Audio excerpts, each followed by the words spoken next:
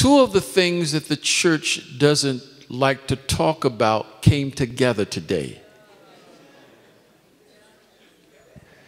You see, the church does not like to talk about money.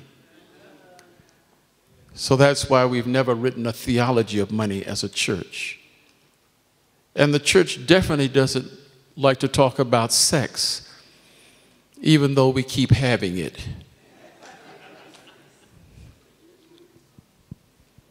And that's why we've never gotten serious about writing a theology of sex. And that's why your mission in this HIV/AIDS conference becomes even more difficult, because we don't have a theological emphasis to push you.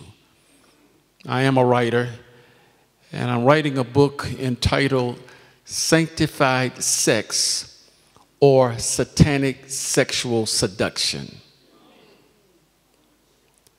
And it is a book that needs to circulate around the world, because it gives the true spin to what God intended for our sexuality.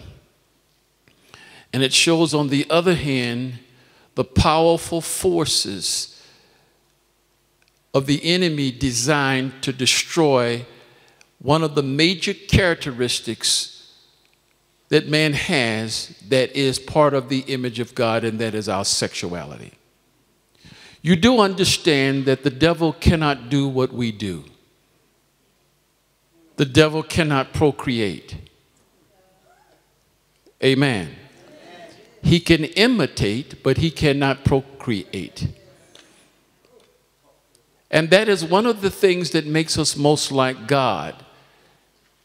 And because of this gift that God has given us, listen, my brothers and sisters in the HIV and AIDS conference here. Every time the enemy looks at a human being, he becomes enraged, because he knows that we have this gift that is only given to mankind of sexuality. And so he has taken a direct attack against the sexuality of human beings. HIV and AIDS is not something just simply happened. It is part of the enemy's last strategy to destroy the human race.